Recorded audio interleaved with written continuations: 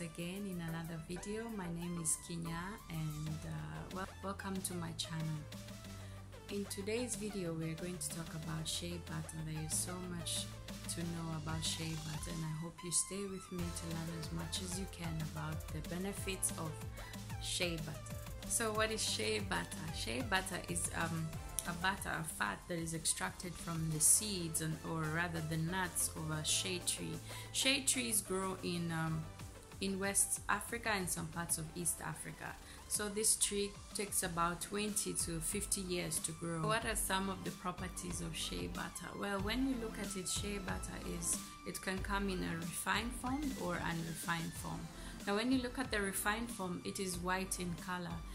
Refined means that it goes a process in which it is, you have the nutrients removed, the vitamins are removed, the odor is removed, and also the color is bleached, so it's completely white. Then whilst for the unrefined shea butter, this is in its raw, purest form. It has all its nutrients present, it has all the vitamins present, it has all those benefits, and the healing anti-inflammatory properties are still present. That smell, that raw nutty smell, that's how you can tell that this is pure shea butter. And in unrefined shea butter you have a difference in color. You have one that is like off-white or ivory color, and then you have the yellow one. There's a big debate of, which is better? Is it the yellow one? Is it the white one? There's all these debates about which is better. So it is best to know the difference so you can choose for yourself which is best. So for the off-white, the ivory colored shea butter is usually the rawest form you can find. This is how shea butter is when it is extracted, when it is, after it has gone the process from, of removing it from the seed. So this is that color, that's how it looks. This off-white, olive, rather ivory color. Then with the yellow color, it is usually has some things added to it. In some countries, they add what you call the borututu root.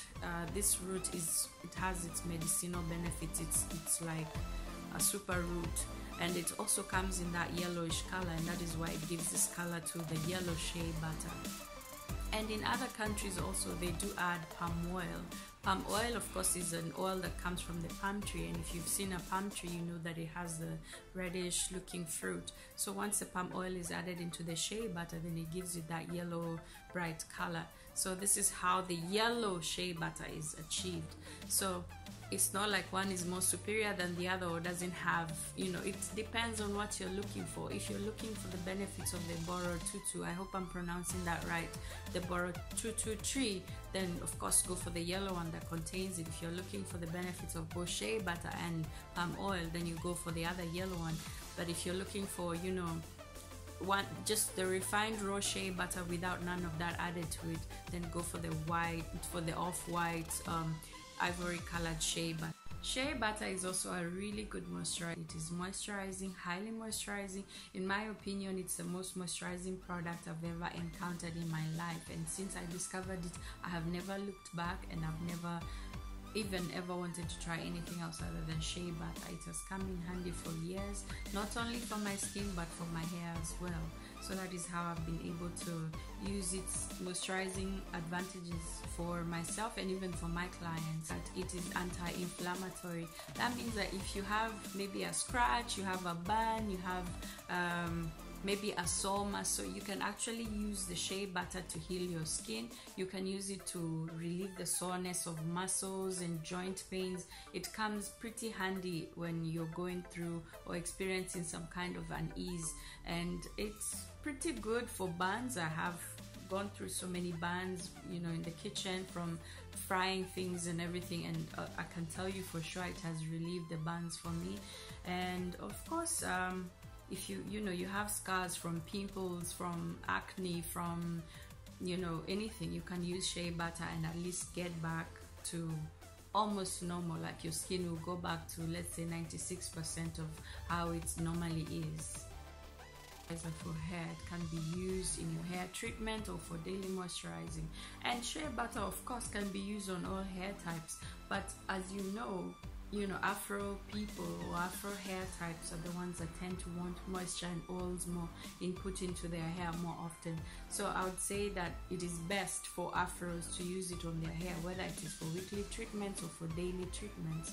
So what you can do is do like a deep conditioning, a weekly deep condition, daily moisturizing. Well, in its nature, shea butter of course is solid, but you just take a little bit, put on your palm, use your finger, and spread it evenly, and then apply evenly through your hair. That is even after a wash and go, or let's say when you're doing a wash and go, you can just apply directly to your hair and make sure it's it's all in there, and then style as desired and go about your day, and your hair will be protected and your hair will be moisturized, and you can be able to do amazing things with your hair because it's manageable, all thanks to the wonders of shea butter. Sun protection. Well, shea butter offers some kind of sun protection whereby it kind of like coats your skin and protects it from the sun. That's whereby you find some people saying, oh, I used the shea butter and I got darker. Not that there's anything wrong with being dark, for sure.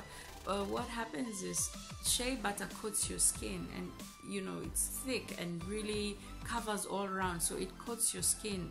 When the sun hits your skin, then it tends to burn the shea butter rather than burn your skin, and that is how you're able to stay protected from the sun. By itself, shea butter is not sufficient to be able to act as a sunscreen, because the sun protection factor is about 3 to 4, so it's not sufficient to be able to protect you. So you need to use another sunscreen alongside it. Shea butter and stretch marks. So there's always that, when you start to research on stretch marks, what I came to understand for myself is that stretch marks occur in the dermis of your skin, and they happen because of the pulling and stretching. Like when you gain weight or you lose weight, it has an effect on your skin. So this is how you end up getting a stretch mark. When this happens, it means that you don't have enough collagen or enough, because collagen gives your body that the ability, to stay supple and to stay together. Collagen is the protein that makes up, part of your skin, right? So the vitamin A and the vitamin E in the shea butter work together to be able to replace the collagen and the elasticin that was, is not present in a stretch mark. So if it has already happened, since the mark and the process has already taken place, then the best thing to do is you just need to keep replacing what was lost when during the process. Leave the effects of the stretch mark. The stretch mark may not disappear, of course, forever, because the process has already taken place, but at least it will not be as visible, and it will be able to blend into your natural skin color. So it will at least be healed. Let's say 90% of your skin will have come back, or you won't be able to see this effect as pronounced as it was before. Some people also use shea butter in their cooking, maybe as a butter or as an oil, as you would any other butter or any other oil in a recipe. So it's obviously healthy for consumption. It contains about 40 grams of fat and no protein at all, and it doesn't have cholesterol, so it's a really good fat for cooking. Although I've never really come across a recipe that has shea butter in it, but I believe maybe some of our West African and some East African countries could have some recipes that include shea butter in their food preparation. Also, as a reminder, make sure you're not allergic to shea butter. So before you start using it, do a patch test. That's where you apply on a small part of yourself, and then you see if you have any kind of reaction from it. Because some people that are allergic to nuts could be allergic to something of this, or other types of reactions that could come with allergies. You never know. So the best thing to do is make sure you do a patch test. Thank you for tuning in today. I really hope you enjoyed the video and you learned as much as possible before you make your next purchase of shea butter. My DK shea butter for now is only available in China.